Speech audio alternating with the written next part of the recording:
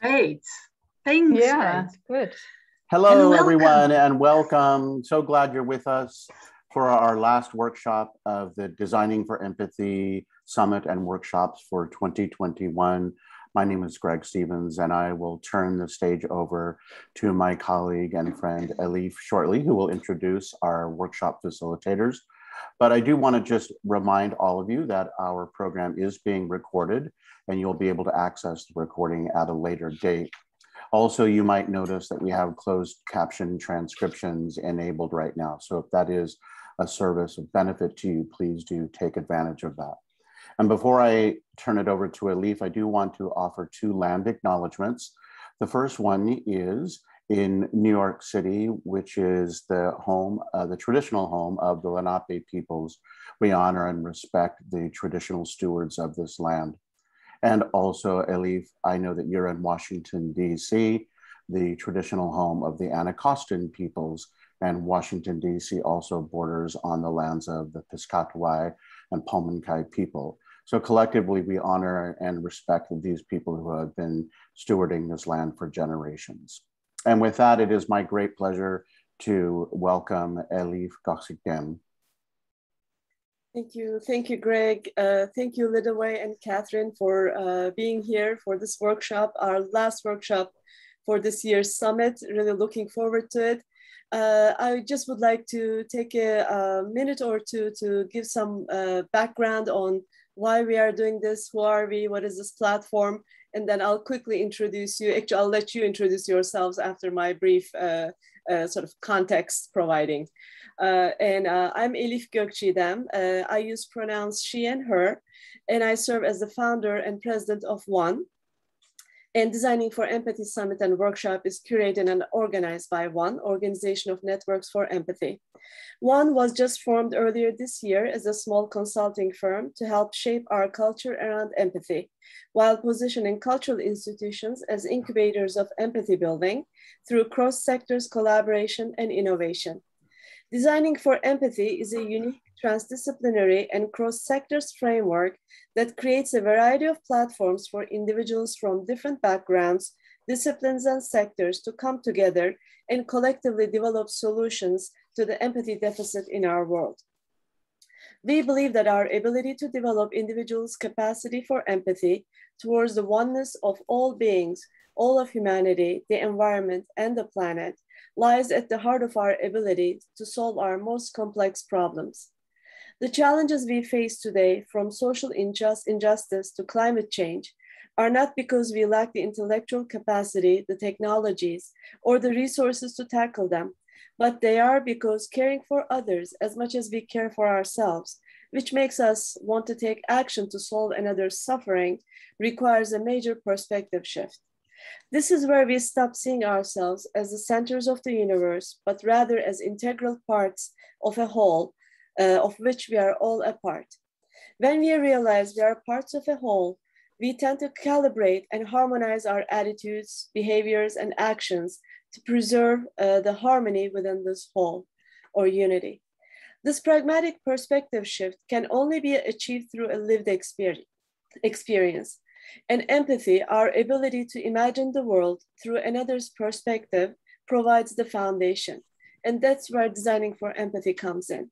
We believe that because empathy can be best learned through lived experiences, creating those authentic experiences where individuals can discover, unlock, and advance their potential for empathy in safe and non-judgmental spaces become more essential. Designing for Empathy provides framework through which empathy and empathy building tools are explored and developed for application in a variety of contexts, disciplines, and sectors. With that, today's challenge is quite timely, as we know, although the climate talks are going on. I would love our friends from Empathic Intervision, Lidewij Niezink and Dr. Lidewij Niezink and Dr. Katherine Train to please introduce themselves and lead us through the workshop. Thank you. Welcome. Lovely, great. Thank you for having us. Yeah, and welcome everyone. So Nice to see so many people joining us, and we know bits from all over the world. I'm based in France myself. I was just talking about my office. I'm in this old 250-year-old house where I very much feel a guest ever since I live here, because I keep thinking of all those who've gone before me and who might going after in this place. I'm a psychologist by profession. I've been studying empathy. I've been doing a PhD on empathy and social psychology. And I started this work 20 years ago. And so I've been doing quite a bit of scholarly work around empathy, and then decided that's nice, all that theory, but what about the practice? How do we do this? And that's where Katherine and I have found each other about 7 years back.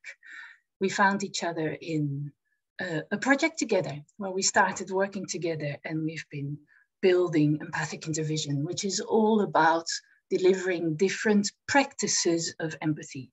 And we'll tell a bit more about that later on. Thanks, Lidewij. And yeah, we get to hear each other's introductions so often, so we can almost introduce each other by now. I'm Katherine Train, and I'm in Cape Town, South Africa. I actually started out my career, well, mid-career as a pharmacist, so in the medical field, and really kind of entered empathy from a different perspective. I realized that while having technical skills as a pharmacist, I really didn't have the training to be able to deal with the interaction with people. And so that led me on a whole journey of partly training and researching to understand particularly practicing empathy with people in a healthcare context when there are resource limitations. So in the context of compassion fatigue and burnout, and also where we have a lot of people working with others where both the practitioner and the people they're working with are traumatized. So that's where my empathy background comes from. I worked for some years in training practitioners, so working mainly with healthcare practitioners, and then moved into social services, and then more generally into organizations as a whole. So I have a PhD from the Graduate School of Business in Cape Town, and that really led me into empathy practice in the broader sense in organizations. Yeah, and really excited to be here. Climate change and environment is really a passion for me. It's kind of a home project. So it's not where my professional work lies, but absolutely something that I live with on a daily basis. So very excited to be here with you for this workshop. Yeah. Also quite daunting, hey, the climate change. Yeah. I've been spending lots and lots of time in it over the past, to prepare for this workshop over the past weeks, and we're tackling problems, hey, it is enormous. Very. So we're so happy to see so many of you and to give it a try together. What we want to be doing together is, we are not experts in climate change, right? We're not, we don't feel like we can be telling you much new, maybe there. We tell you a few things, but this is not, but we know a thing or two about empathy. And what we'd like to do with you is really flex specifically our imaginative empathy and our self-empathy muscles together, and see and discover together if it is possible to use these empathic tools to tackle these type of problems. And so let's come back to that at the end of this workshop and decide together whether this is a useful tool for this type of problem or not. We think it could be. We will try to lead you through a process that might work. And it's very much up to you to give us a verdict on that by the end of it, and see if it brings something or not. So each session, we always start with an intention, just like Elif did for the conference. We believe that empathy is a means to an end, and so it's very important to look at what is the end? What are we trying to do with this empathic behavior?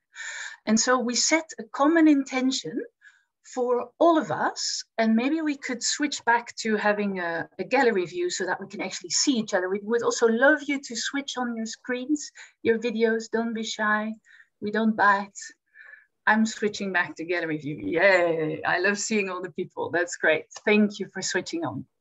Yeah, so a common intention that we'd like to start with, and that common intention is in the coming 2 hours, we will unpack a climate-related issue with imaginative empathy, resulting in one action we commit to take in the coming month. So in the coming 2 hours, unpack a climate-related issue with imaginative empathy, resulting in one action we would like to take in the coming month. Could I get a hands up for that if you think I'm in for that intention? That'll work for me. Yeah? Great. Great, great, great. Thank you. Yeah, good. Yeah, so we'd really like just to hear very briefly from all of you. And so we invite you to write in the chat. So if we were to have all of us speaking, we would perhaps be here too long, but we'd invite you to write in the chat. What is your interest in this workshop? So we'll see your names, and we will also know something about what brings you here. What is your interest, and what do you hope to gain from the workshop? And thanks for the question, Kate. An individual activity, something you could set for yourself. So what is your interest in this workshop?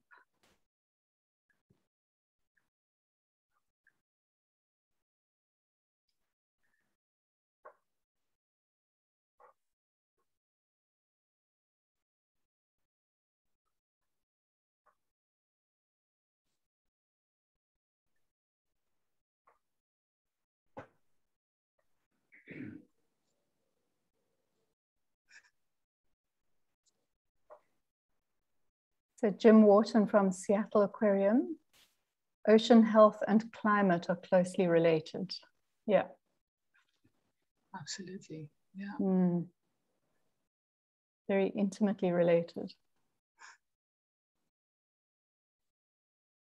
And yet also interesting, Jim, that we see so much results of the climate problems in the ocean, while so much of the causes of these problems have nothing to do with it.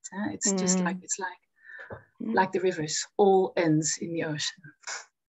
And Dana, I'm interested in understanding how empathy can be used to understand climate change and the possibility of using empathy as a tool to educate about climate change.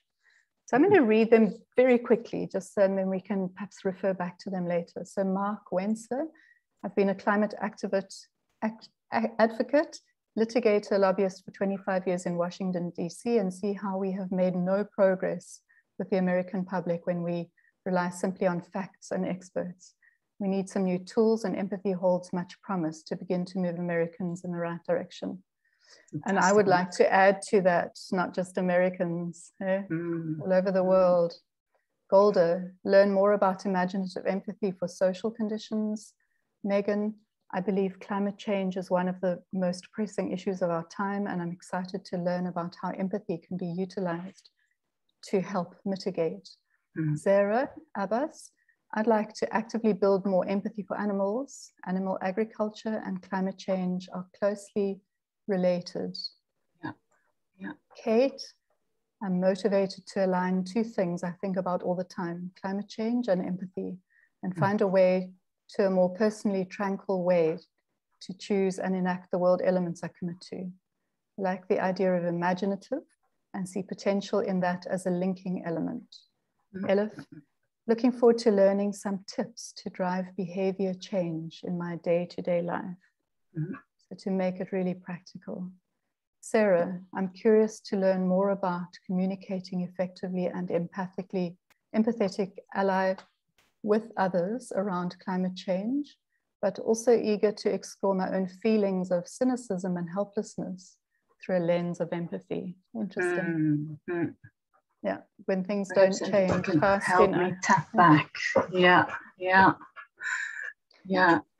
Katherine, archaeologist, museumologist, working with children, young people and families in art therapy, Athens, would be interested to get familiar with empathic tools. I've incorporated nature in workshops, so would like to look more into it. So very, very, very diverse interests. Eh? Yeah, so let's see where we. And Alison comes in. I'm an empathy scholar. I'm interested in what imaginative empathy is defined and how it relates to other types of empathy. Yeah, lovely to have you with us, Alison. Yeah, very diverse. And Sarah, I'm also this despair that surrounds this climate change. I've been quite engulfed in that as well in the past week, that the more you get into it, the more you think, how ever are we going to tackle this problem? And I found a very nice quote about that, which I'll share with you if we have time in the end. Yeah, so the first question maybe to really look at before we dive into the process itself is, why is empathy useful in climate problems?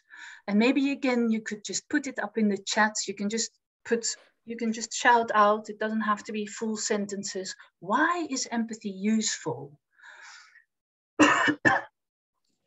And I see Lotte, we have another one as well, hoping to learn how empathy can be part of inclusion and justice in and with climate change. Fantastic. Yeah. Empathy helps bridge political divides. Yeah. Potentially and hopefully. Exactly. Yeah. Motivator for action. How, Megan? Could you? How do you think empathy motivates for action? Would you speak to that?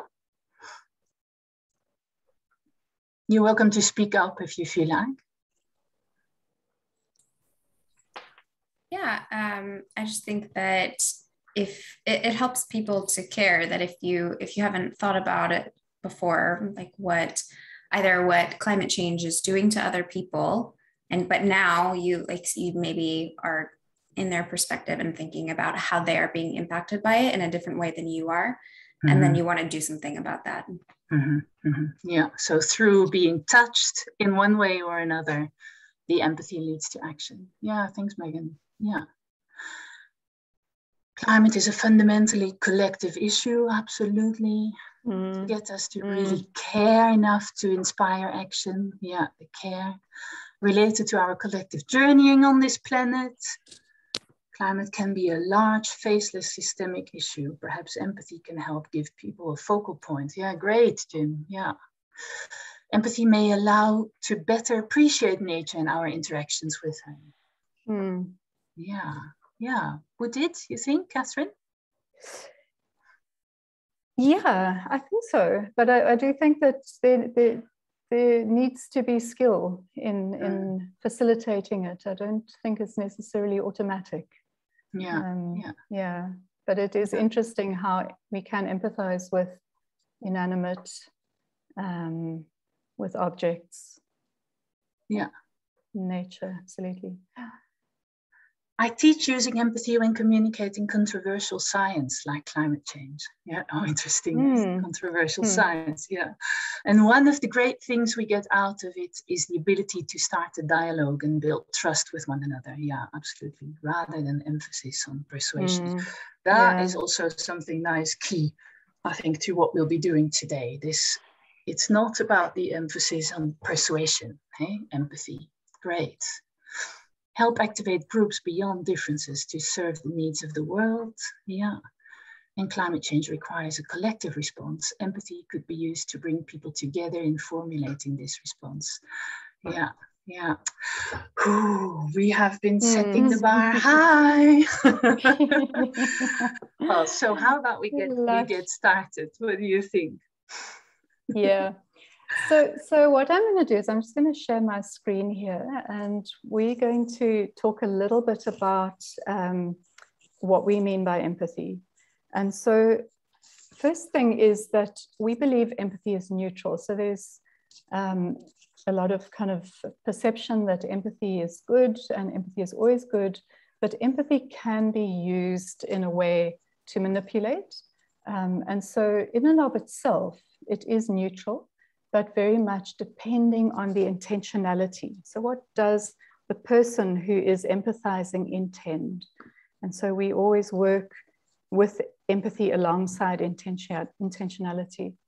It's also a very complex skill. So there's a number of different elements that are things that one can actually do on at a level of skill.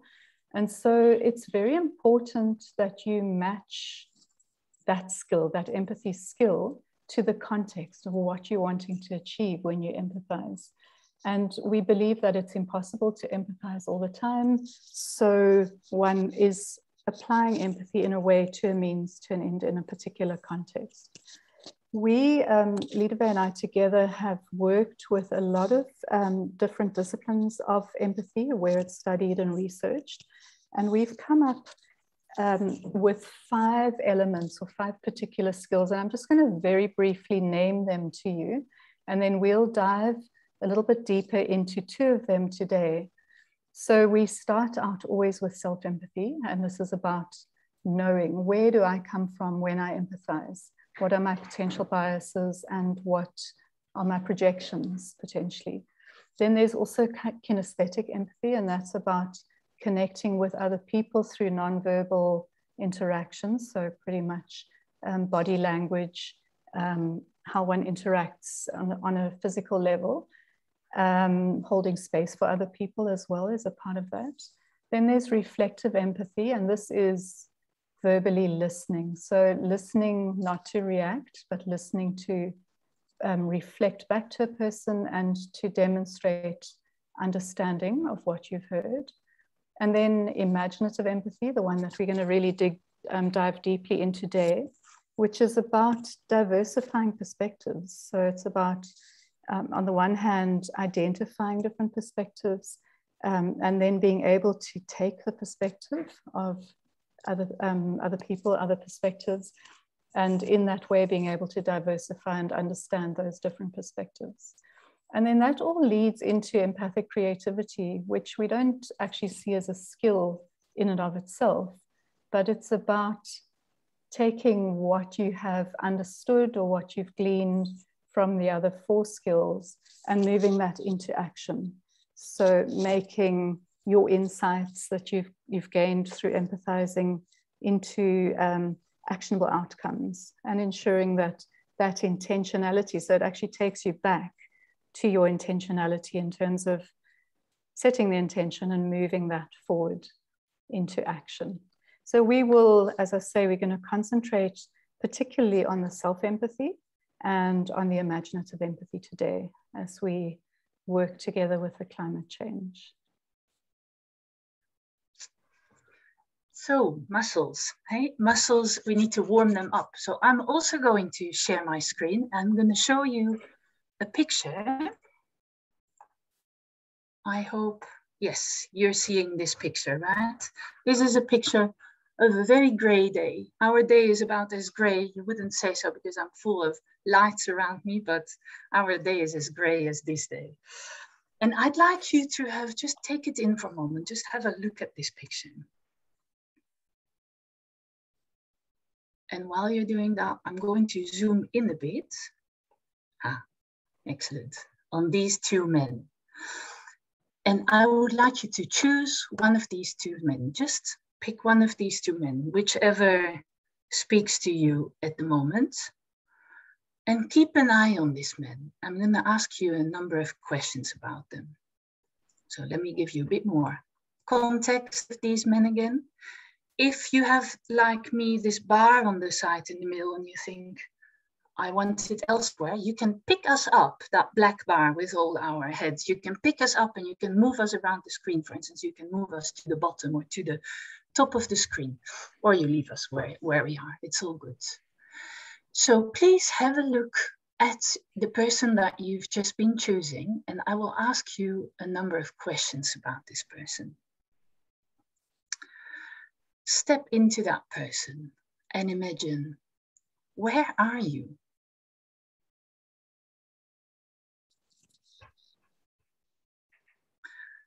And what are you doing?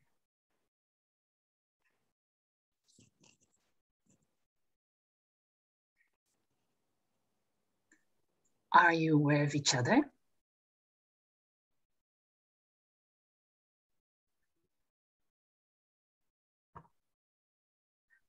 What are you focused on?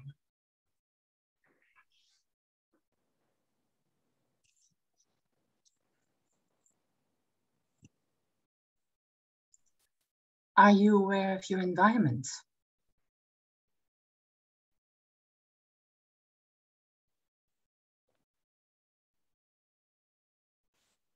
And how is your state of mind?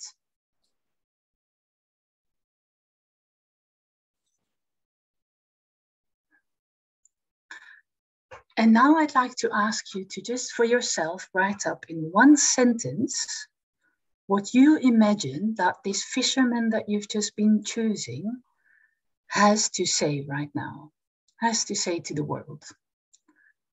Just take a moment and imagine one sentence. What do you have to say to the world?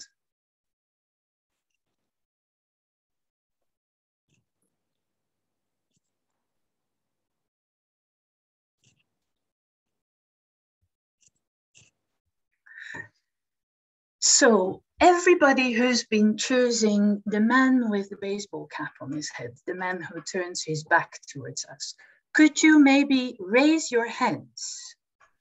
Can we raise our hands while I'm sharing my screen? I think we can, eh? Because I have to scroll through. I'm just going to scroll through, and I'm doing it by name of who I'm seeing, and I'm going to ask you to share with us this one sentence. What do you have to say to the world? So this is only about the man with the baseball cap. I think Megan is the first on my list who chose this man. Megan, could you tell us, what do you have to say to the world? Same thing, day in and day out. Same thing, day in and day out. Great. Jim, did you have this man? No. Golda?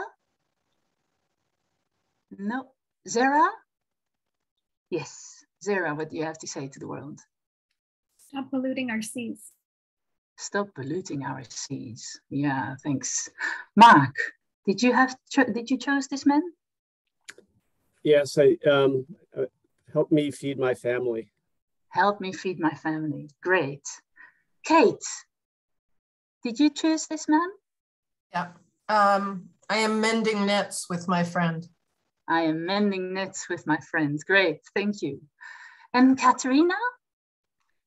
May the wind sweep away all rubbish. May the wind sweep away all rubbish. Fantastic, thank you. And then Alison. Alison, maybe not. Aparna, did you choose this man? Yeah, what do you have to say to the world? Well, you have to unmute. Sorry. I was wondering, maybe he's thinking, will I get food amidst all this, all this plastic and everything? Will there still be fish to feed my family? Will there still be fish to feed my family? Will I get food in this situation? Thanks. Greg, did you happen to choose this man?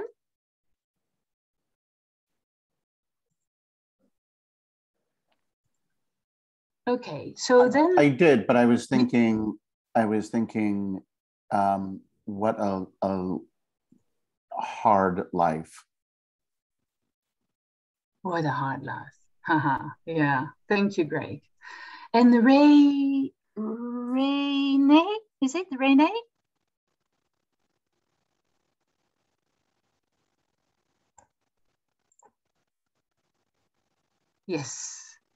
Chose the other guy. Okay, so thanks. So I also chose this guy. Yeah. And I'm just sharing a fairly chilled, companionable moment with my partner. Thanks. Yeah.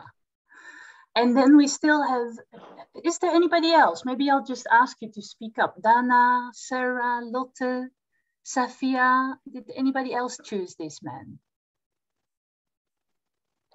No? Okay, so that means you all chose the other. We have a lot to say about the other. Let's start again. So Elif, you're the first in my list. Elif, what do you have to say to the world? I think he would say, this is the only way how I know to feed my family. Thanks, Elif. And Jim?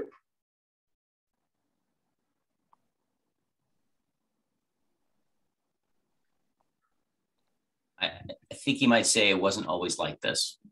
It wasn't always like this. Interesting, yeah. And Golda? Mending, mending, mending. Mending. Great. Thanks, Golda. And Megan, I think, Megan, you chose this one, or did you choose the previous one? This one, eh? I did the previous one. Thank you. Oh, you. you did the previous, sorry. Yeah. Okay, so then we have Alison.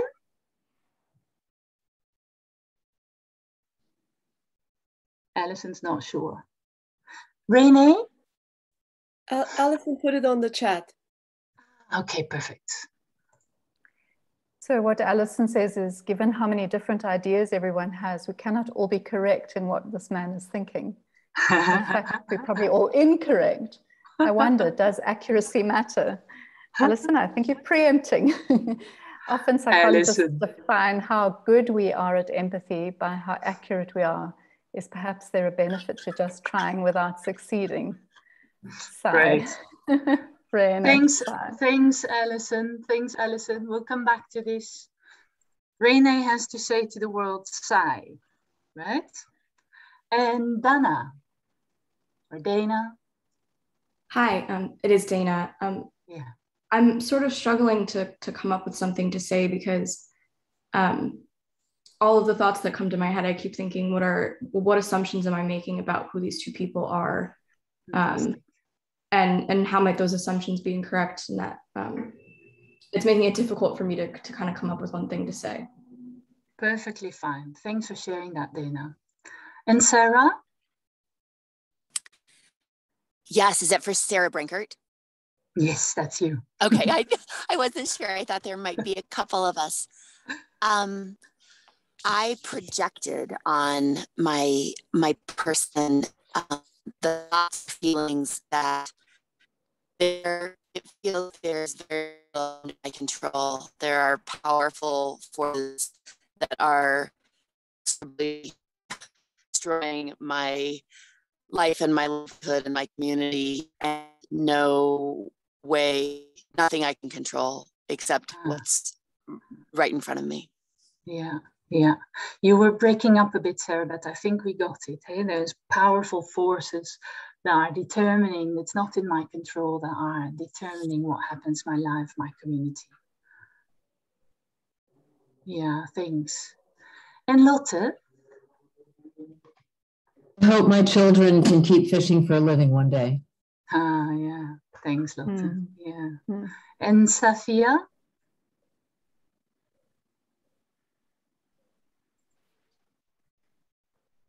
Hi, I agree about struggling with projecting my my assumptions on these two individuals. Yeah. Okay, that's great. I think that's a wonderful reaction, right? And that's exactly one of the points we're trying to make with this type of exercise. Yeah. So it is really interesting how there are so many different perspectives that we have each come up with, and also a lot of comments around projection and concerns around projection, and also empathic accuracy and how possible actually is it to be empathically accurate. And so just really a very brief and quite broad introduction to perspective taking. And you're absolutely right that empathic accuracy is very low. They estimate between 25 and 35%, which is not high at all. So, do we have any hope of actually being able to really understand and take the perspective of other people? So basically to say, when we refer to imaginative empathy, we are looking at a basis of perspective taking, but we're also adding certain other elements to that. And so perspective taking is basically about imagining what thoughts and feelings other people have or might have. It's very often synonymous with cognitive empathy. So we have two main branches of empathy being cognitive empathy and affective empathy, and the perspective taking would be often associated or synonymized with the cognitive empathy. So the kind of natural reflex when we talk about, very often when we ask people, you know, what do you mean by empathy? And they say stepping into another person's shoes. And the natural reflex is to imagine how I would experience that situation. And that is absolutely where we kind of potentially hit upon the stumbling block of, you know, we have our biases, we have our preconceptions. It's pretty much what we see the world through is, you know, all that history, all that culture, whatever experiences we've had in our upbringing, and going back through culture, you know, our culture. And that is what we see the world through. And so that is what we're likely to see when we look at a picture or when we try to take the perspective of another person. So this is what we would call the imagined self perspective. And that is a self-oriented perspective taking. This is not empathy. This is, as it says, the imagined self perspective. When we're talking about empathy, what we're wanting to do is we're wanting to imagine the other. So the other-oriented perspective.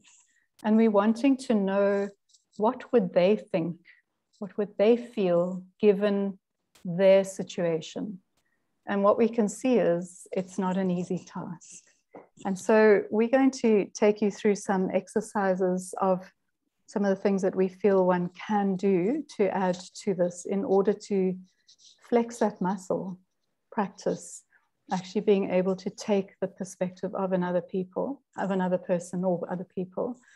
And first step is really being able to get in touch with one's own biases, one's own prejudices, one's own preconceptions. And these are so kind of deeply embedded in everything that we are, that it's sort of the first step and one of the really difficult steps. And that's where we work with self-empathy as an approach to becoming more aware of what we're bringing to an interaction, and how that might color our perceptions and our perspectives of other people. So maybe also to add to that, Katherine, is what Alison was talking about. We are projecting, and is there even a point to doing this? And that not to underestimate how often we do this, because we have limited mental resources, right? So if we are not very consciously trying to take a perspective of another person, what we often do is automatically step into their shoes, right? It's the most easy way to go in, like, oh, what would it be like if I would be this sea urchin? And if you would be that sea urchin, you would have all sorts of mental life and physical life and sensing and all sorts of things, right? So what we do is bringing ourselves to that perspective. And I think you're right, Alison, that, is accuracy important? Well, it's definitely important in the sense that if you're trying, like with this climate problem, if you're trying to find solutions that are adaptive for the people or the oceans or the plants or the animals that you're trying to empathize with, then you really need to step out of that projection and into those perspectives. Did I interrupt you in the middle, Katherine? No, you didn't. You just added to the end. Okay, great. Great. Thanks for that. So we're going to introduce one of the many, many, many issues that there are around climate change that we'll be working with in the coming hour in the rest of this workshop. And so that issue that we picked is one of the issues that is also at the front of what we see about climate change in the world, and that is plastic pollution. And as I just had a small one-on-one with Jim, that plastic pollution, where do we see that plastic pollution? Well, one place where we definitely see it a lot is in the oceans. So just to introduce this topic, I'm going to show you 3 minutes of a fantastic documentary, of which I'll put the link in the chat afterwards, which came out not that long ago, and it's called The Story of Plastic, and maybe you've seen it already. Now let me, Greg, share sound, optimize for video clip. I'm doing this. Let me share the right thing with you. Bear with me. I'm talking you through it. There we go. Are you seeing a big black screen right now? Yes, we are. Perfect. So I'm going to roll it and let me know if there's no sound.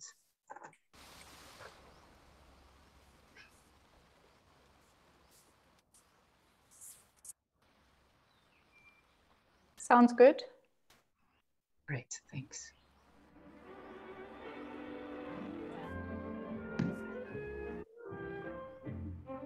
Here's a scene that has long since ceased causing any surprise. The women folk washing dishes made of plastic, dishes that bounce when they drop to the floor. Hard to realize it, but it was only 10 years ago that the first pound of polystyrene plastic was sold. And the chemical age is just dawning. These few things, my friends, are only a hint of what American industry holds in the future.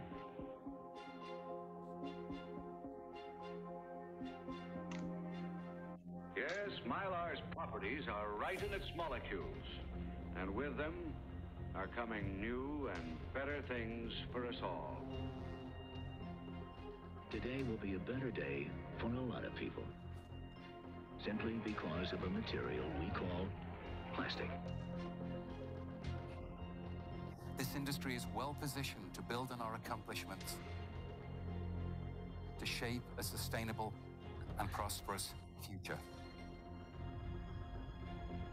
In summary, we believe the best is yet to come.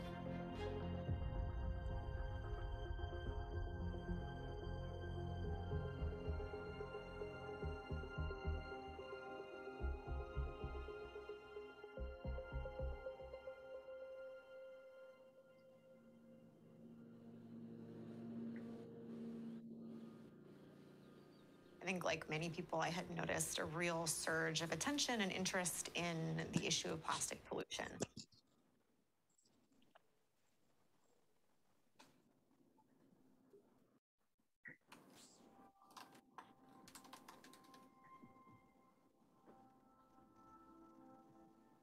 This article came about from conversations with activists who are working on plastics issues.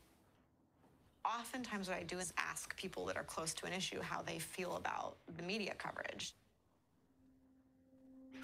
And one thing I was consistently hearing was that there was a gap in coverage when it came to the front end of the story.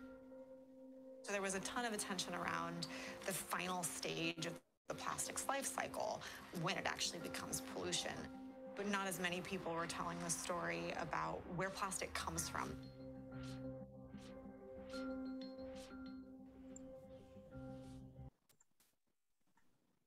And that life cycle is what we'd like to be discussing with you and what we're going to dive deeper into. So there's a real lot to say about all of this, and we can do only that much. So I would like to share a few facts, a few things about this problem with you, and then we will take you through the rest of the process.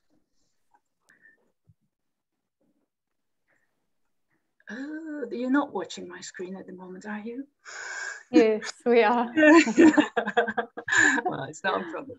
It's not a problem. It'll come back. Okay, so the plastic, imaginative empathy and the issue of plastic pollution. So just a few things to know about this plastic pollution. First of all, what we learned in this documentary is 91% of plastic never gets recycled. So maybe just like me, all of you are doing really your best to separate your plastics from other stuff. 91% gets never recycled. And plastic that does get recycled can only be recycled once. And of all the plastic in the world at this moment in time, 50% of it is produced in the last 15 years. So there's a huge acceleration of plastic production in the world. And since, I believe it was in 2018 or 2019, China stopped importing plastic from the West. So they refused our exported plastic. Most of the plastic is now ending up in the backyards of the poorest people in the world in countries like Thailand and Vietnam. And while we're saying that Asia has a plastic problem and there's a lot of problems with plastic coming from Asia, it is in essence a Western problem. Most of it is produced here, most of it is exported from here to other parts of the world. And when I say here, United States, Europe are the main players in that. And I missed the last one. The problems resulting from plastic are spread over the entire production chain. And this is that production chain. So it starts with the extraction of gas and oil in the ground. And in the US, we have a lot of fracking going on. We have, of course, an enormous oil industry that is being transformed through pipelines, transformed into plastic production, which is then going to distribution centers, sent out to shops all over the world, ending up in our houses as consumers and in our trash. And from there, it either goes into incinerators, or it ends up in the oceans, or it ends up in landfills. The daunting issue of plastic pollution. Katherine. Yeah, so wow, you know, it's, if one really kind of engages with all of that, it can be very daunting, and it can bring up a lot. I know that, you know, if I observe myself, it can really bring up a lot. I actually would, Greg, like to have us on gallery view. Can I put us all back onto gallery view? It's great. I'd really like to be able to see you. So what do we do about it? Because, you know, if we're completely overwhelmed or kind of crippled by our own challenges and difficulties, it makes it very difficult to actually engage productively with other people on the topic. Yeah, and what we see so often in so many of these issues now is just an increasing kind of polarization. So you find very strong perceptions about issues on both sides, or on many different sides of the issue, and people just enforcing and entrenching and enforcing and entrenching that deeply rooted polarization. So what do we do about it if we are to be able to kind of contain ourselves in some way, to be able to actually make a difference? So this is where we always start with self-empathy. So where are we actually coming from, and what do we want to do? What type of space do we want to hold for other people in order to be able to kind of understand where other people are coming from, to be able to become more aware of their perspective from their own perspective in their context, and to hold a space to become more aware of that. So I'm going to take you through a brief self-empathy exercise, because this is where we feel we potentially can, as a starting point. So I'd like for you to just take a moment and think, how do you relate to this issue of plastic pollution that we've just introduced? So some quite shocking statistics, some equally shocking images. How do you relate to this issue of plastic pollution? What does it bring up for you? Just take a moment and to arrive to your own experience. And it might help you to just kind of lower your eyes or move away from the screen or from awareness of the other people in this Zoom room. And to notice what's going on inside of you. So notice your mood. What mood does it stimulate in you? And I invite you to write in the chat. What mood does this bring up for you?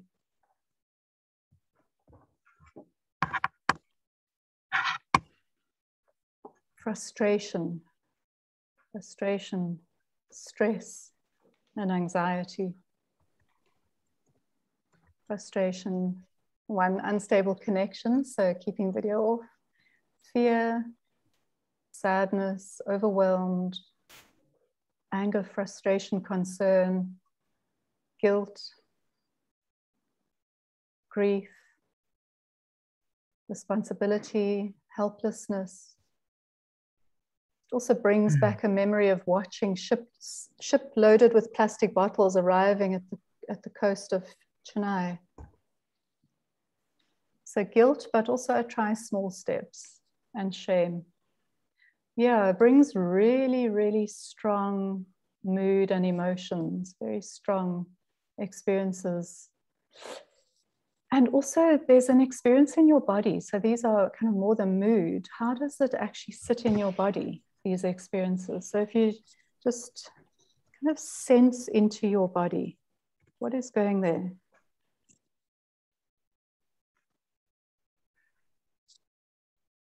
Maybe take a moment and put your hand on the place where you experience it in your body. So pit of the stomach, rolling belly. Yeah, I was going to ask, what are the sensations? Can you describe that sensation? Tense version of cringe.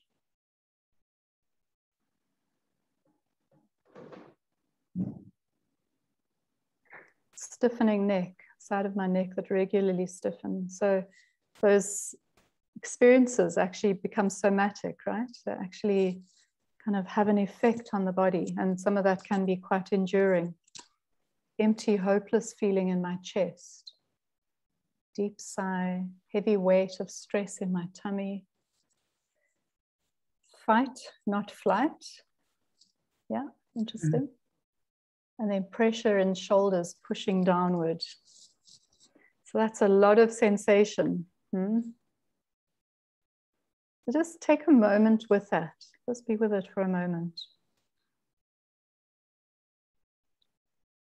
Now I'm going to ask you the question. Will that mood, those physical sensations, will they be useful for you in trying to find solutions? So we're going to step into looking at different approaches, different perspectives. Do you think that that way of being, how you arrive, how you are right now, will be useful in helping you to find a solution, take other people's perspectives? Anyone? Absolutely. Some of those frustrations, right? It sounds like some of them have a lot of energy. So I can make it so. No, the negative feelings and hopelessness just make me feel like there's nothing I can do personally. And it makes the problem feel out of my hands. Yeah, absolutely. So we talk about intention setting with empathy. So if we're wanting now, we're going to go into imaginative empathy. We're wanting to understand something about the perspectives of others in the whole stakeholder chain. How do you feel you would like to be? What do you think would be productive for you? So also realizing that the hopeless list makes me passive. So try to think of messages that include hope and action. So deal with the stress. So I'm going to invite you to make an intention. So imagine first what state of being, what kind of way of being in this moment for the next hour do you feel would be more productive for you? And set an intention about that. And I invite you to write that in the chat as well.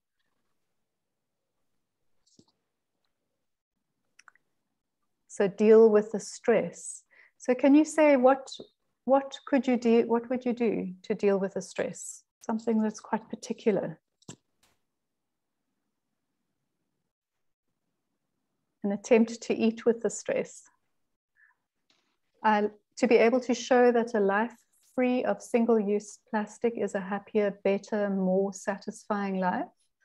So Mark, in this moment, for the next hour, what could you do to be able to lead towards that? Your mood, your state of being in this next hour. Being mindful of my own plastic contribution. I want to channel the frustration into actions that are compounded by others and that generate change up the chain of production. Think of this like a game to play. More recycling, collecting rubbish from the beach. So I see a lot in of the coming hour, action. Katharina. I see a lot of potential action, maybe in the next month, maybe in the next year. What about right now? So we're going to put you, maybe a little bit of a context, we're going to put you into groups to encourage you to take the perspectives of some of those quite tricky perspectives. What do you feel you would need right now in the next hour to be able to do that?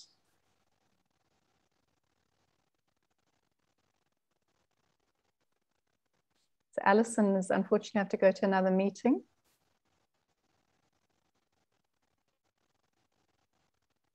So I'm going to ask Lidewij, what would you need to be present for the next moment to be able to?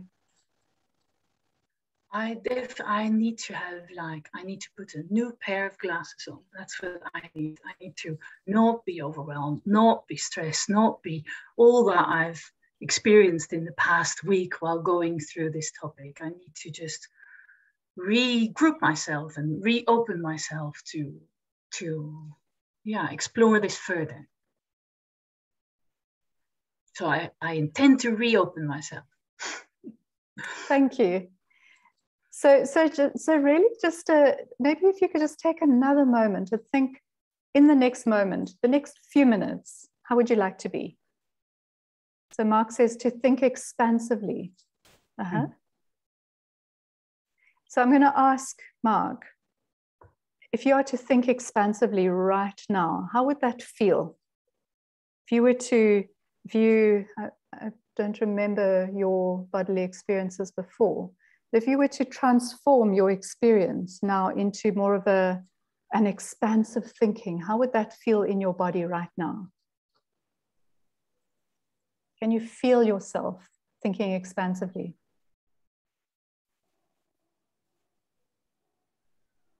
Feels more hopeful and less stressful. Feels hopeful. And you're able to actually almost kind of create an expansive experience in your body? Working on it. Working on it. Exactly. Yeah. So just like the empathy muscle, the ability to be able to kind of, get over one's complete feeling of overwhelmment or one's guilt or one's shame, it's a muscle, and again, it takes practice. But in terms of being able to take the perspective, particularly some of those perspectives that we might experience to be quite tricky, requires us to, on the one hand, be able to regulate our emotions, and on the other hand, to be able to flex our mental abilities. And so again, that is a muscle. So in a sense, this is what self-empathy is. It's about how do we modify the way that we are in the moment in order that we can be more present, hold a space, and be able to be more open to what another person might present from their perspective. So I think, that's perhaps a good enough introduction of self-empathy at this moment. So we are going to now present you with a number of perspectives. So from that production chain, literally from the extraction of the oil from the ground, through the refinement, through the production of packaging and whatever it might be, into where we eventually see it sitting on our beaches in masses of pollution and destruction. What are some of the perspectives that we might encounter along the way? And so we are going to have the perspectives here. We're going to put you into breakout groups. And I think that we're working with 7, Lidewij? We're working with six breakout groups. Yeah. Yeah, so I'd like you to go through these perspectives, and we're going to ask you to pick the ones that are the most different to your common perspective. So I'll read them out for you. So starting out, we have the oil gas company. And the perspective of the oil gas company is that fossil fuels are my core business. I need to protect my employees and my profits. There we go. Then we have packages, people who are producing packaging. Plastics are light, durable, easy to pack, and they don't break. We produce the cheapest packaging solutions. And then we have store owners who are needing to put their wares into some form of packaging. And what they would say potentially is, we go with any packaging that guarantees freshness, won't break, stacks easily, and attracts customers. And then we have what we've named high plastic consumers. So these are people who tend to use a lot of plastic. So people in their homes, and they're buying a lot of things that are in plastic. So I'm very busy, or perhaps I'm very poor, and I have no possibility other than using the resources that are readily available around me. So I need to shop local, and I can only buy what is available in the shops around me. Then we have your climate activist. And what they might say is, you're ruining our future. This has to stop now. I will go that extra mile to avoid plastics. I'll spend more, and I'll go out of my way to shop plastic free. And then you have the plastic sorters. I have to feed my family. So those are the people who are actually sorting the recycling. I have to feed my family, and this is not a good job. It doesn't pay well either, but at least I do get some income. So these are our 6 different perspectives that we have identified. So I'm going to put them up in the chat so that everybody can have a look at them while they're choosing. Yeah, so take a good look at them. And we're going to invite you, we're going to invite 3 people to pick each one of these perspectives. And 3 people will go into a breakout group together and discuss. And the question that we're going to ask you to discuss is, what can we, from our perspective, contribute on the situation to solving the plastic pollution problem? So what can we contribute, considering our perspective on the situation, to solving the plastic pollution problem? So Lidewij is going to invite you to think on a first come, first serve. Definitely. First come, first serve basis. So again, try to choose one that you're not feel very aligned with, right? If you're a climate activist, go for something else. If you're an oil gas company, go for something else. Try to choose something that you maybe feel a bit of friction with. So the oil gas company, who would like to go for that perspective? Jim. Jim is in the oil gas company. 1 or 2 more. Elif is going there. Let me get you in, Elif. Could you read the screen and tell me who's putting up their hands? Katherine? Yes. So the next one is going to be the packages. So Kate is going in the packages. Zara is going. And I have Lotte as well. So and Lotte. Okay, that's fine. 3 is fine. So I have actually here, Dana says, I'll do that one, but I didn't see which one. Dana, could you say which one? Katharina in packages. Katharina wants to go in the packaging? Okay, yes. let me see. So we have 4 people in the packages. We need to divide it about evenly, but let's see if this works. That's fine. And Dana, where did Dana want to go? So Dana wanted to go in the oil and gas, and so did Raina. Okay, perfect. You are there. The store owners. So the store owners, we have Golda and Sarah. And Sarah. Okay, perfect. And then the high plastic consumers. Sarah De Angelis. Oh, I might need to make sure I put the right Sarah in the right group. Yeah, Sarah's in there.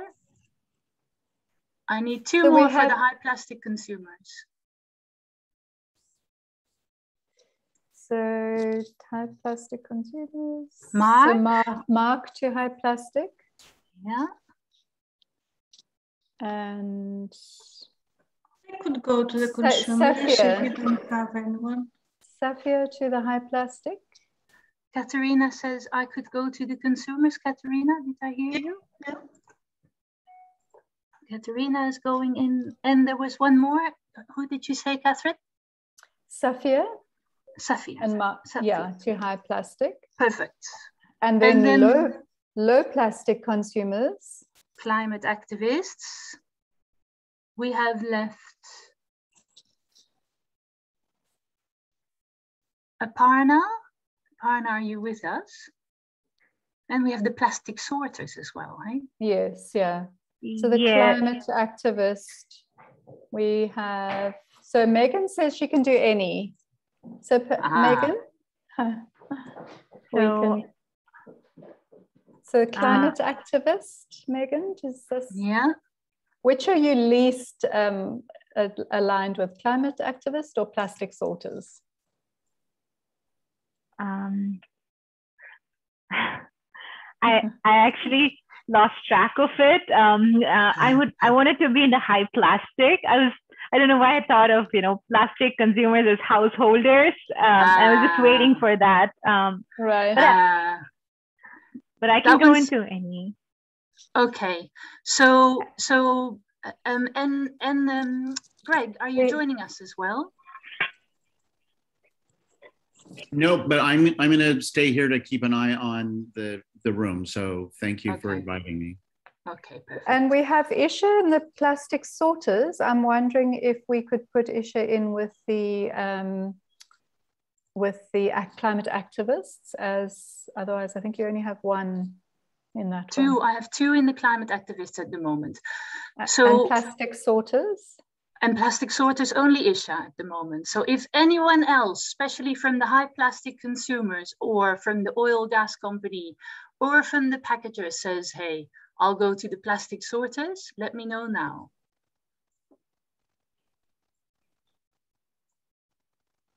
Nobody does? Okay, well maybe Mark does. Mark, you were in the consumers, weren't you? Yeah. And Zara also. Which Sarah? No, Zara. Zara. Zara, yeah, I see you Zara, in the packagers. Zara is going to the sort. Perfect, we've got them all. Okay. Ooh, exercise, hey? Nice online work. Yeah. Thanks for bearing with us. Great. We're going to send a moment before you go into your rooms. Again, I would just like you to take a moment and in terms of really embodying, I want you to just read through your perspective again, so it's in the chat, and to imagine that person or representative of that perspective. Imagine, what would they look like? How would they speak? What sort of a person would they be? And it might help to imagine somebody that you know, or a high profile person that you know represents that perspective. And create a picture of it, of that person. How do they hold themselves? How do they represent themselves? How are they likely to say? What are the kinds of things they're likely to say? And to almost step into it so that you actually become that person. And so I'm going to want you to imagine their facial expressions. How would they hold their face? What would their voice be like? What type of way of speaking would they have? And to actually embody that imagination that you've created as if you were that person. And now to stay in that kind of embodied role, we're going to put you into breakout groups. And first step is to identify one person who will take some notes and be able to report back to us when we come back into the plenary, but then to have a discussion together. And the topic that we would like you to discuss is what can we contribute from our perspective to solving the plastic pollution problem. Off you go. Great. We'll see you back in 10 minutes. 10 minutes, yeah.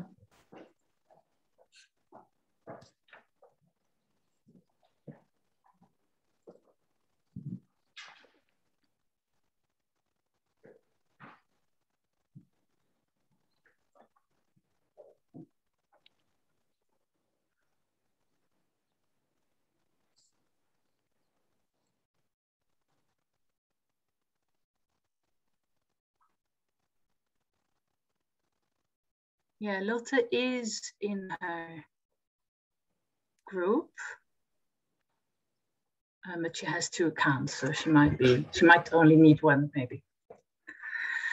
Thanks, Greg. Sure. You have 2 profiles. You have 2 faces, Greg. That's because I have 2 computers running. Okay. One as a backup. Good, yeah. In case you get kicked out. Well, the very first workshop we did, my computer froze up.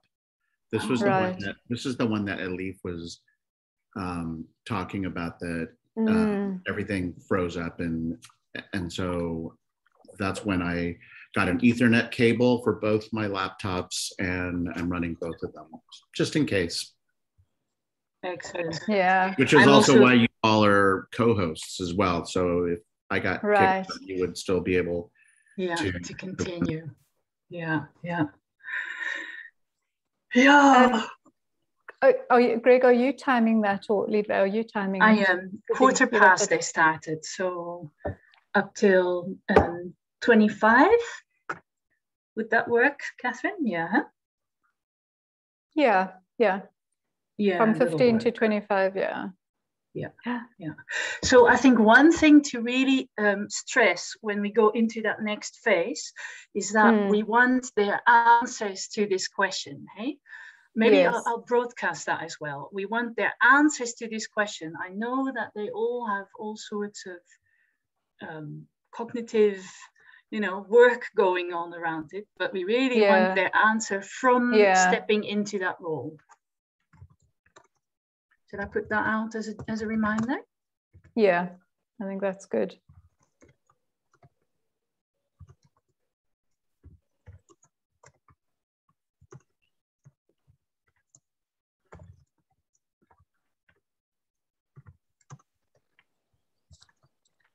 Greg, do you have a solution for voices that fail halfway through? I'm having a frog. Do you have 2 voice boxes there? Oh, that's very weird. Huh. No, it's her frog. No, I'm saying I have a frog. I feel as though my voice is all of last week and the week before, when we were in the summit and the workshop, my voice was just this close to going out. Yes, yeah. Yeah, we've also been doing quite a lot of online work, and it does a lot of talking. It brings all sorts of physical problems, hey, this online work. You know what? My eyes are just so, because I'm on the computer all the time, including many of my classes I teach at night. Yeah. So I think I might have to get new glasses or something. Yeah, it's not easy, eh? One of my students, it looks like she might have had to go to a meeting, but she was here in the room. I think I mentioned her to you. She just graduated this last spring, and she wrote her thesis, and maybe I shared it with you. Yes, you did. You did. I had a look at it. That's right. Yeah. But she's very interested in climate issues, so I'm glad that she was able to show up for at least part of today. Yeah, she put a little message in the chat. Alison, yeah, another meeting, but thank you so much. Yes, well, I'm glad that she was able to be here. Yeah, oh, great. I had some nice contact with her during the conference. I told her that it might be interesting for her because she's very much into this perspective-taking literature. And so, you know, I think it's very important in the imaginative empathy to move beyond that, you know, self, other, cognitive, emotional, and to really start, you know, there's so much more that influences us in how we perceive others than just that head. Yeah. There's so much more going on. So how do you live into those experiences, and how do you recognize, you know, this experience is actually a projection of myself on that person. I'm not empathizing at all. I'm just, you know, projecting my own on that person. And that's really difficult. Well, that exercise you had us do with the photograph of the two men in the fishing boat was fascinating. And people reacted, of course, in the way that I'm sure you would have anticipated them reacting. Yes. And that is, you know, I'll have our perspective, our point of view, and we're all almost certainly wrong. Yeah. I thought it and was we're all, it's funny. I was also, you know, we look at it with the outsider view, right? Imagine really that you are in that boat every day. You think you're still seeing that plastic, other than that it's ending up in your nets all the time. But, you know, you walk that best plastic beach. Do you think you're still seeing it, or is it just your environment? Mm-hmm. Well, we sometimes with my students, when I introduce the idea of empathy, and I'm thinking I might need to do a whole course on it. But anyway, it comes into some of my classes, and broadly defined, the students think of empathy as stepping into somebody else's shoes. I mean, that's what people think, right? Yeah. I think that's reasonable. It's probably not wrong way to think about it. But then the deeper conversation comes from what you illustrated with that photograph, and that deeper conversation is, but can you really step into somebody else's shoes? And you can't, because you don't have the same lived experience they do. Mm-hmm. You don't know what their background is. You know, do they have a hidden disability? What is their socioeconomic background? What is their political belief system? But what is then the consequence of that? You can ask. You can invite with curiosity, and you can ask, and you can start to construct an experience. And I think the thing is that the more skilled you are at really encouraging a person to communicate their real lived experience, then you do have something to potentially, within it, as if imaginative exercise to potentially work on. Yeah. Yeah, but because that's the thing. I mean, coming to that conclusion, and we all come to that conclusion at some point in time, right? Can we really? We can't. And then that is the next like dead end street, is because you can't really, you haven't gone through this, you don't know what it is like, right? This is what we hear all the time from people. And that's true in a sense. I haven't gone through it, so I don't know what it is like for you at that moment in time, but I can inquire into what it is like. And I think that's the art of empathy, is to inquire into it, and also especially to then hold the space for it, even there where you disagree, because you're not agreeing with all of it. And the aim of the game is not to agree with it, right? The aim of the game is to, this is another way that is just as valid as mine of looking at this issue. And it's valid not because it is good or bad, right? It's valid because it is. It is. We can't ignore it. It's there. So that's, you know, the discussion that we had about racism, for instance, at the last day, right? It is there. We cannot step away from it. We can, of course, we can do as we like, but if we just step away from it, right, then how do we come to solutions to these problems? It's so complicated. Lidewij, can I broadcast a 1 minute? Yes, 1 minute? Yeah.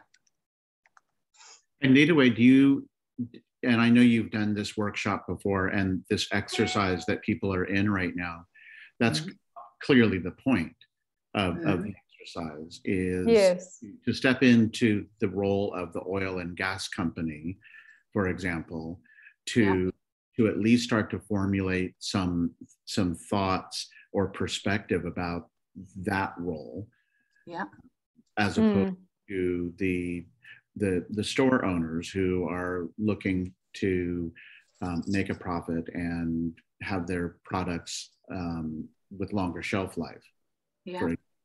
Yes. But that's only part of it, Greg. You'll see. I'm breaking up the rooms. We're going to continue. No, this is great. Thank you. Thank you. Well, they have another minute. They can just ignore us for another minute. Yeah. You can always tell how well engaged the groups are by whether they push it to the last second or not.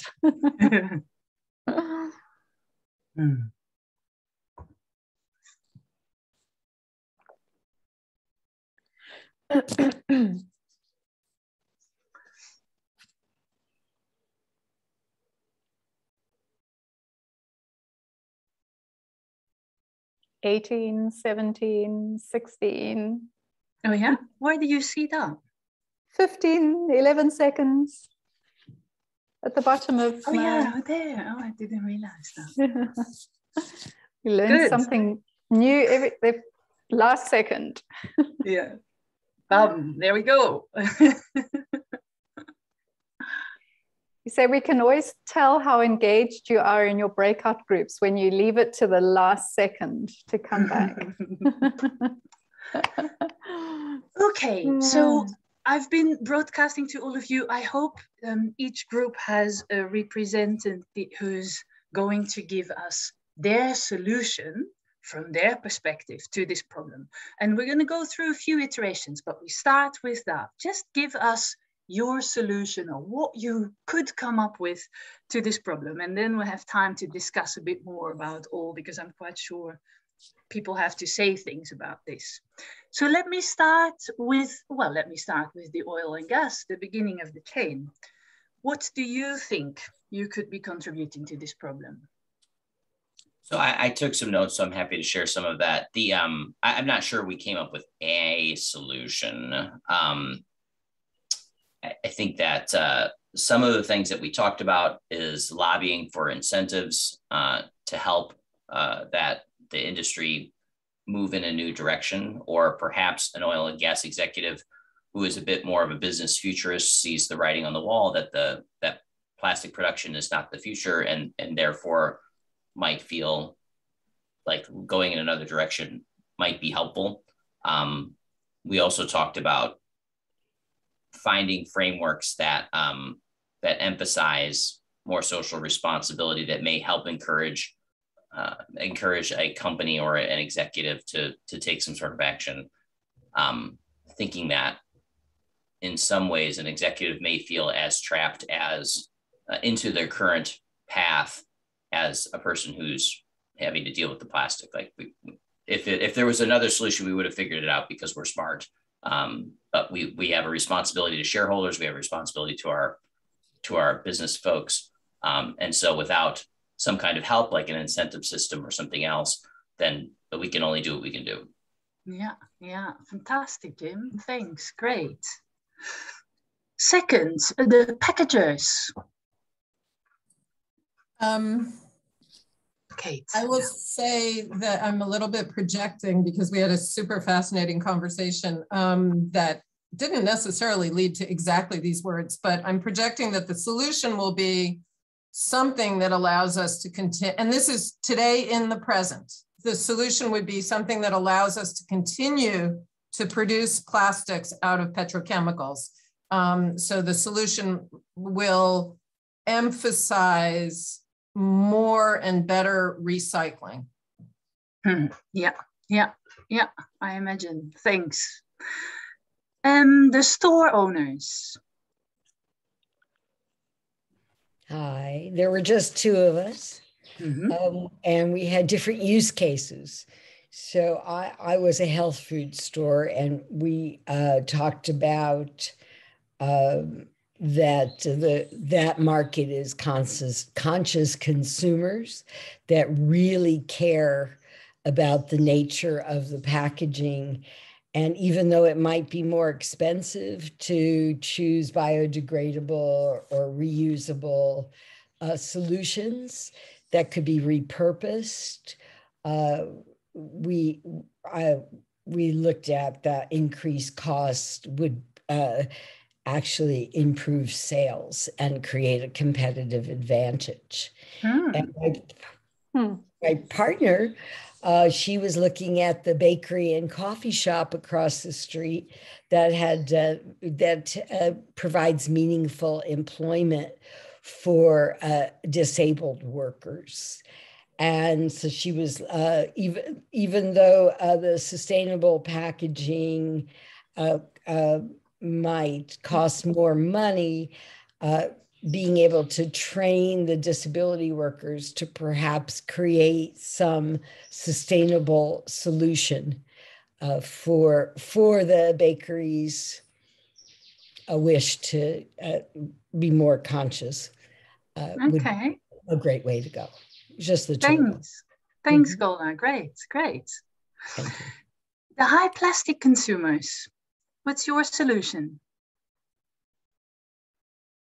Hi, this is Safia. So we discussed a number of things, and at an individual level, weaning ourselves off of disposable plastics, for example, buying less bottled water, or at the grocery store, not putting your produce in the single-use plastic bags, and instead maybe putting your produce directly into your cart.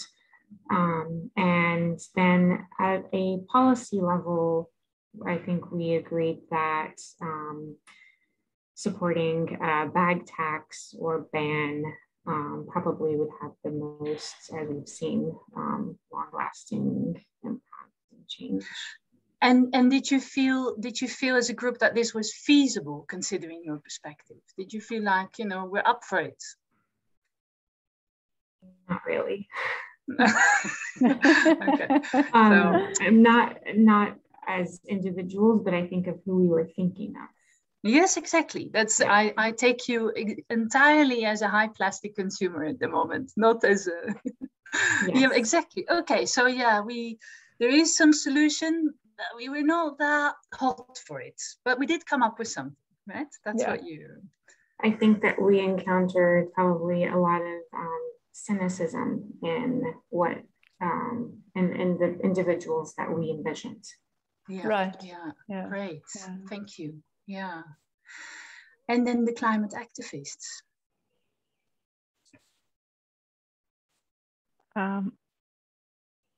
Megan, you want to go ahead? Sure, we didn't nominate one of us. We just talked. You're welcome to do it together. Yeah.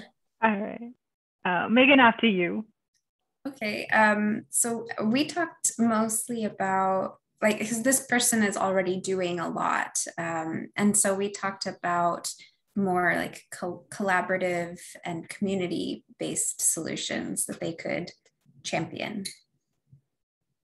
Yeah, so, some of the examples that we thought about was, for instance, if, we're planning a city, can we plan it in a way that there's a robust public transportation so we all, share that resource, as opposed to, so, would one bus be better than, 10 or 20 cars being on the road? And that sort of a idea is one thing. And then we also spoke very briefly about, is it possible to restrict access to, these very fast technologies, like we could operate quite well without having the need to have all of these, high speed internet. Like, we appreciate that, but if it's causing an impact that is harmful on the environment, can we restrict the use to purposes actually served by that kind of a technology? Like the question of, does everyone need to have that? So what's the intention? That was what we talked about. Yeah. And so for the two of you, was this a perspective that was difficult to get into, or was this something that you identify with a bit already?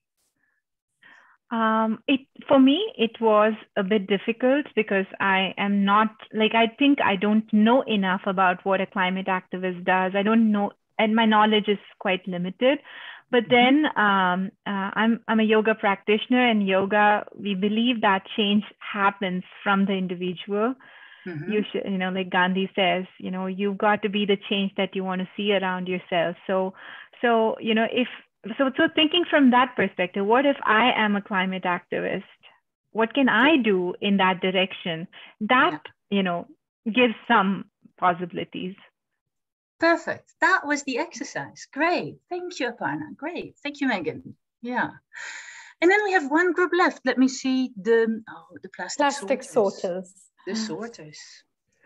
So we all imagined ourselves, would make sense, as on the sort of the lower end of the economic ladder. If we're doing this job, whether we're in the third world or in an inner city somewhere, even in the developed world. And I think, but we all spoke to individual action. So if we first of all doing the best job that we possibly can, right? If the better that our job can be done, the more plastic gets sorted correctly and doesn't end up in the ocean. And that, if it's not being done correctly, we can raise our voices with someone in authority, or join a local community group that's trying to solve the problem in our community. And so really it's very much about individual empowerment and action, and within the limited scope of influence that we have. But Zara or Isha, anything to add? Thank you, Mark. I think you did an amazing job summarizing all our thoughts. Thank you, Mark. Yeah, great. It's an interesting perspective also, hey? That perspective of the sorter with the limitations. And that's actually what we'd like to discuss with you more in general. Like, what limitations does that perspective that you've been taking on, what limitations does that bring to trying to solve this problem? And maybe, just speak up or put it in the chat. Let us know, in this perspective, what limitations, what biases do we bring from that perspective to solving this problem? Kate?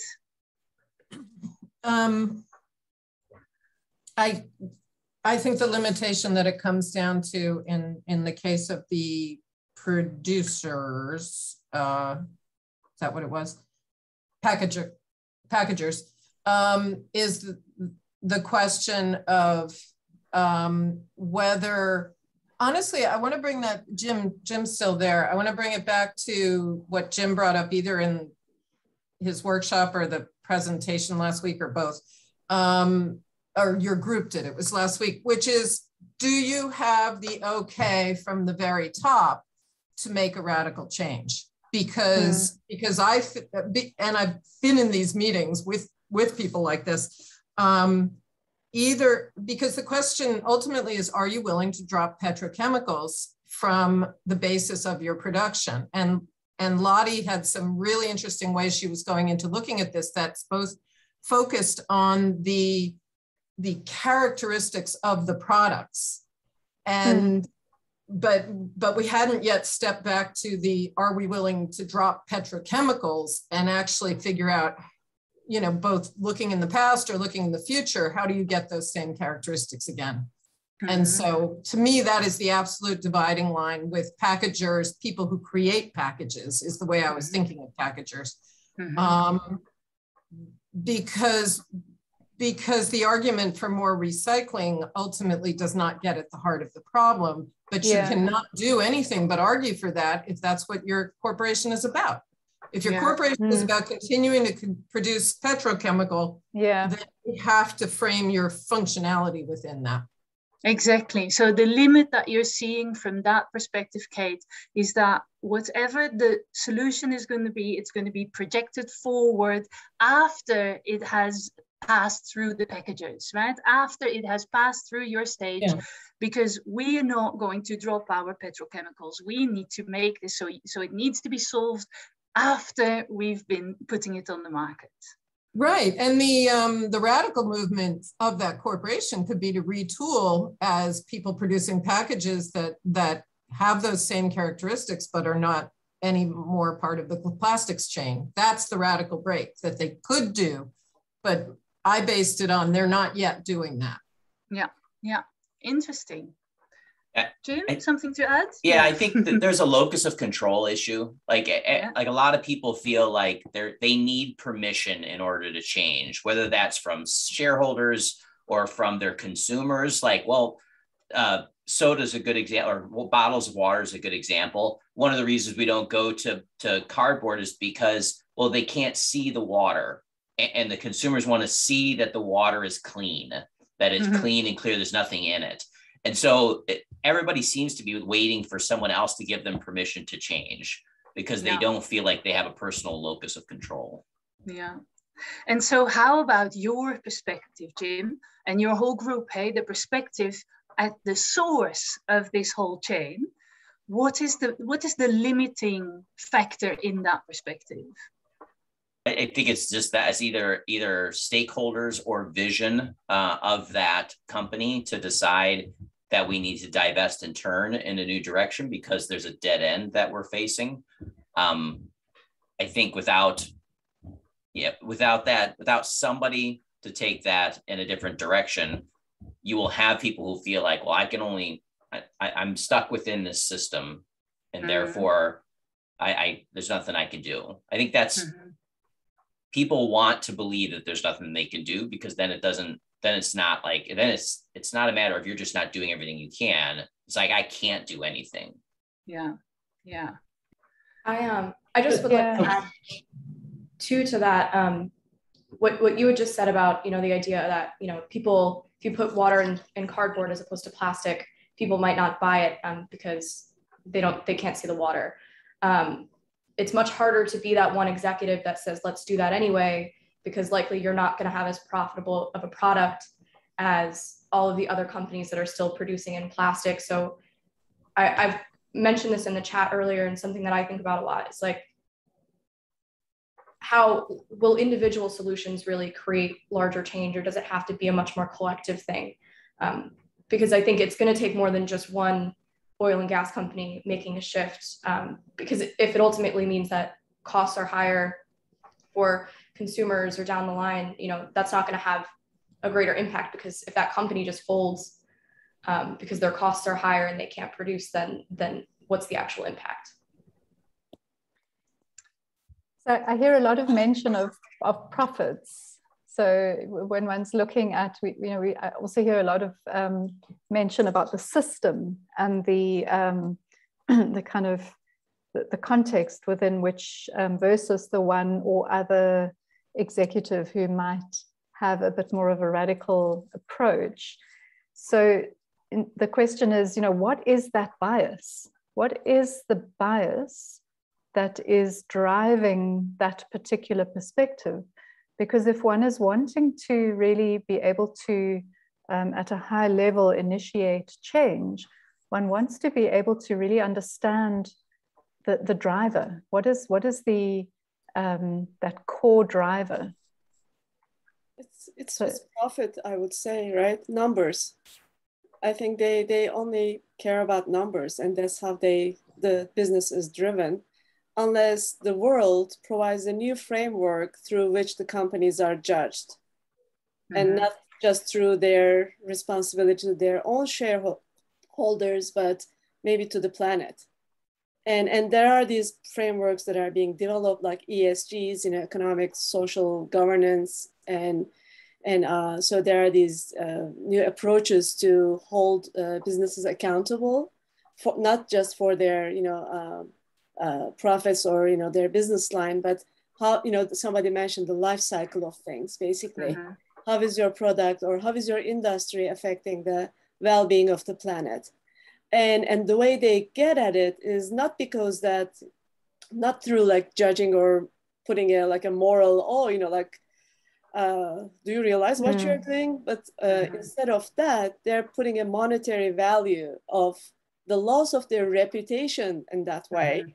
So if you do not do this, your reputation loss will cost you X. And then that gets them sort of, So it is it's purely numbers. And I think also the lack of systems thinking, how the education is mostly that, we are taught, these disciplines and businesses are sort of like fragmented things that do not really connect. I mean, I noticed that, most of us are talking as if the oil refiners are also responsible of plastic production. They are not. They might just be the ones that getting the oil out of the ground and have nothing to do with plastic production. So, and that's they do, but I understand the point. Some do, not all. Exactly, not all of them. So, no. So we cannot just, so it is important to, I think, instill in our education, in our expectations from society, this sort of appreciation of the systems that we live in, which is, I think, lacking. But let's go back to the individual as well, right? So if we're looking at the climate activist is maybe not driven by the numbers as much as the refineries or the packagers, right? So, but the climate activist also has a bias. Could we identify the bias of the climate activist as well? Yeah, I just wanted to, share a thought here. Like recently, there was this movie that I watched in Tamil, and it was about, how this guy, goes around the country and learns, firsthand from farmers and businesses that operate off of the products of agriculture, and he brings it back to his village, where he tells them about, like, for instance, if someone's a sugarcane farmer, the general notion is that this is being used to produce sugar, but what happens with the, the fiber that's left after extracting sugar, and so on and so forth. So just knowing this kind of a thing, it, instills, like, knowing what we're doing, what we're using, what are the different things that have happened for that to come to us, and what will happen when we refuse it. I think that awareness at the individual level should help us realize that, things are not always meant to be used once and just thrown. Like if something, like in our grandparents' generation, some of our grandparents still, like they fix things and reuse it, and it's passed around to all the cousins and the family. If one cousin has a book, it gets passed on to the other cousins when they're at the age to experience and appreciate it. Similar thing with clothes. And so this is like one way that, if as a climate activist, we can inform people, we can make them aware, we can do programs, use social media to spread awareness about, what you see is just one aspect of its use. There is so much more to it. And now what can you do? That could be a powerful tool as well to inspire. Maybe not everybody will change in the beginning, but the moment that this becomes a trend, so to say, we're talking about social media, right? So it goes viral. It goes viral, right? And I think that's one way to affect change. to know, you know, the downstream consequences of what we're using. And yeah, I think you're right. So Aparna, that's, you know, the climate activist has that contribution to make to the problem, right? And from a climate activist perspective, it's quite easy also to look at that contribution, because we're all judging that the climate activist in this issue is on the right side of the balance, right? Those are the good guys, the climate activists. But they're not just the good guys, right? They're also having biases. They also bring their specific perspective, which can be so extreme that there is no way of taking in what the other parties involved in this problem are bringing to the table. And we're going to wrap this up because we have 10 more minutes and we promised that we would do something else with you. So we're going to wrap this up. But that's one of the points that we would like you to mull over a bit more after this session, is to look into this, all these perspectives. They have their biases, so they have their, this is the way I see the world and I can't get beyond it. I need to make money, or I need to put the responsibility in front of me, or I need to, you know, this is my interest in the issue. But they also have things to contribute. And imaginative empathy, doing these type of exercises, is meant to really enlarge your own space of seeing these perspectives. Because there's really no point coming as a climate activist to a packager to say, you're wrong, I'm right, you have to see it my way, we're going to do it this way, right? You need to come and really understand, get an understanding of where that industry is coming from, to then try and help them to see those solutions, right? If it's all polarization, like we're doing constantly in our world at the moment, we don't get anywhere. We just don't get anywhere. So being able to expand those perspectives and to hold space for all those perspectives, that's really what we think is the crux of imaginative empathy. To expand as much as we can before we dive into, it must be this way, can't be that way. Raha, you wanted to say something? Hi, yes, sorry, I missed the morning session, but I just wanted to mention, my name is Rahaf Hallaj, and I'm an architect, and I do a lot of sustainable designs and green building and all the, but the idea of a new thing is circular economy.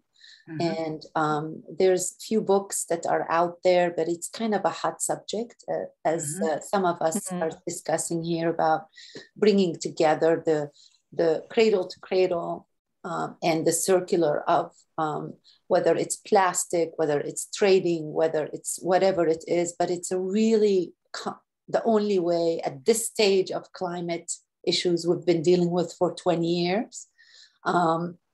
As something that will bring us forward in our activism, in our trials, in our profession, in our home, in our society and culture and the universe. So just wanted to mention this idea of global circular economy right now is helping a lot.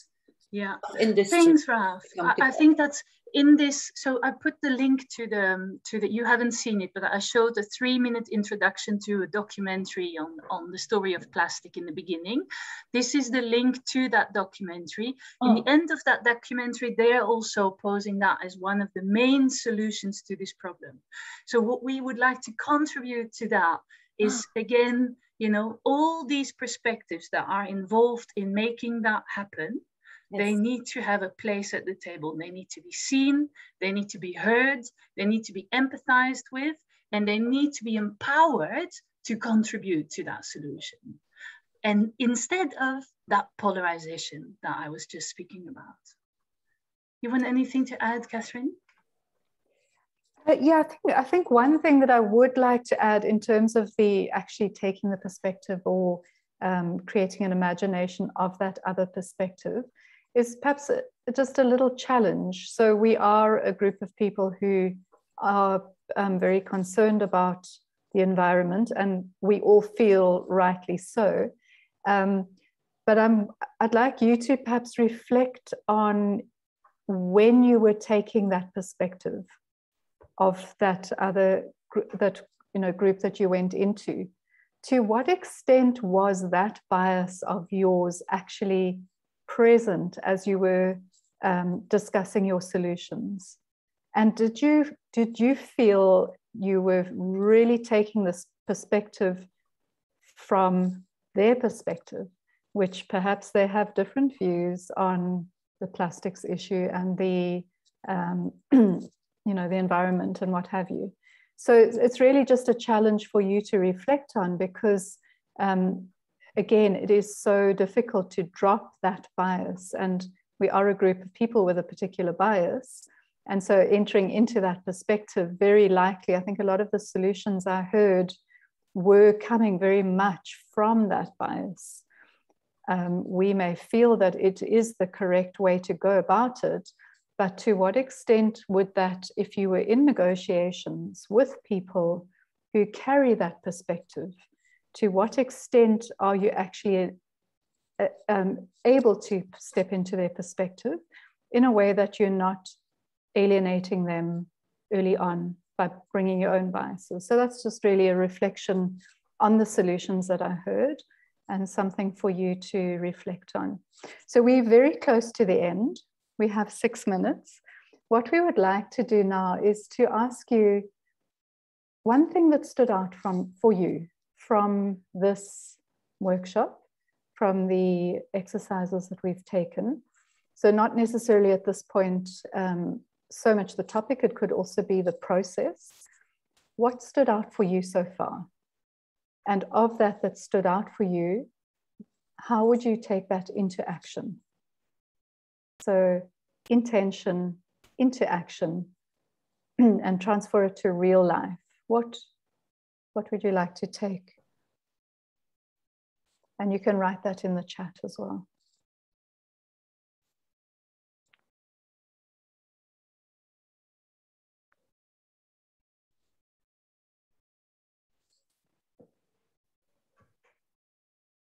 So Mark says, elevating personal stories to build empathy. So how can you imagine, Mark, in the next week, next month, actual month, how would that look? What would you do? A real live example. So I am talking with some activists now who are living downwind from pollution in the Allegheny Mountains from fracking, and they have developed personal stories to help win their case, and then really working with them to elevate that, and I think connecting the scholarship around personal stories and empathy to what is actually happening on the ground. And great, yeah, great, yeah. Thank you. Jim had to hop off. Dana, there were more stakeholder perspectives than I think sorry, that's jumped up. I would have come up with on my own. My takeaway is about the importance of taking into consideration as many stakeholder groups as possible when it comes to large scale systemic. So Dana, do you have an example in the next month where you can actually broaden your range of stakeholders that you can look at? I don't have necessarily any specific examples, but I think that I'll just, if anything, try to do more research into larger issues as I encounter them and think about them, to really just try to consider, like I said, as many different perspectives as possible, and how I might try to better understand people who think differently than me, especially when there are extreme differences. Great, thank you. Elif, I realize that every workshop that self-empathy is core to our journey. I love how empathic intervision describes and facilitates self-empathy. Elif, what would you imagine doing with that in the next month? I'm working on it. I'm working on thinking of ways to, move forward this, designing for empathy platform, how best it could be useful. So that's, I think, has something to do with that. But I really appreciate, how you describe and really let us experience what self-empathy is. It is more than just self-compassion. You know, it's not just lighting candles and, you know, having a warm bath. You know, it's not that, but it's really holding space for ourselves, our own biases. You know, really realizing what we are made of, and also through interactions with others, recognizing them in others. I think that's because to any conversation, be it climate change, be it, you know, the refugee problem, or, you know, the war, or any other problem, I think that begins with us, and the dialogue is only as valuable if everyone around the table comes with that tool set, that they all know what self-empathy is, and we are here to hold space for each other's views, and even if you don't agree, and we have always room to grow, and we have to be expansive, and then you know, then maybe we can really talk about some solutions. But that trust, I think that self-empathy, the way you are facilitating has a lot to do with this, with trust, also trust building. I really appreciate this opportunity. Thank you. Thank you, Elif. Yeah, thanks. And also creating a safe space for tricky situations. Yeah. And having those tricky conversations as well. Hey, I really, the touchy-feely aspect of empathy, of it all needs to be nice and friendly and loving, and that's, in our opinion, that's not what empathy is about. It's really about, that's why we keep saying holding space. How extreme these perspectives might be, we need to hold space, because they are, and they're not, they are, right? They exist. We can't just ignore them and say, I don't want to know. They exist. So we need to work with that in a way. There's been some really great things in the chat. We don't want to ask too much of your time, but there's some very actionable outcomes, which is the other thing that we really love to say is like when Kate says, and Kate, please let me know what you find out, because I was so shocked by this finding that plastic can only be recycled once. So Kate's going to find out for us if that's really the case. And I hope we hear back from you, Kate. Very actionable, right? What can we do? And that is the other thing that, you know, one of the things we do with empathy is we sit, we empathize, we think, we discuss, and then we go home. And it's a shame, right? We go home, but what do we do at home? What can we do with that? Coming from another informed perspective, and just something as what Kate's saying, and there's many more things, I'm just putting one out. Sarah also had a great one about, oh, you know, being so overwhelmed in the beginning, and it's so much, and that living into these fictional persona felt really energizing. So doing more of that generative, creative mindset. Thanks for that, Sarah. Yeah, and many more. I can't. Yeah. Thank you all very much for joining us, and we've really enjoyed working with you, and putting out. And if you want to find us somewhere, I'll put the link in the chat. Thank you all very much, Lidewij and Katherine, especially thank you for leading a very thoughtful and engaging workshop, but really thank you all for being here and participating, and getting your empathy exercise in for the day. You will see that I pasted into the chat box a link to the participant survey. We would love it if you would take a moment to give us a little bit of feedback about this workshop. Very helpful as we plan for next year. Elif, is there anything that you would like to say before we close our program today?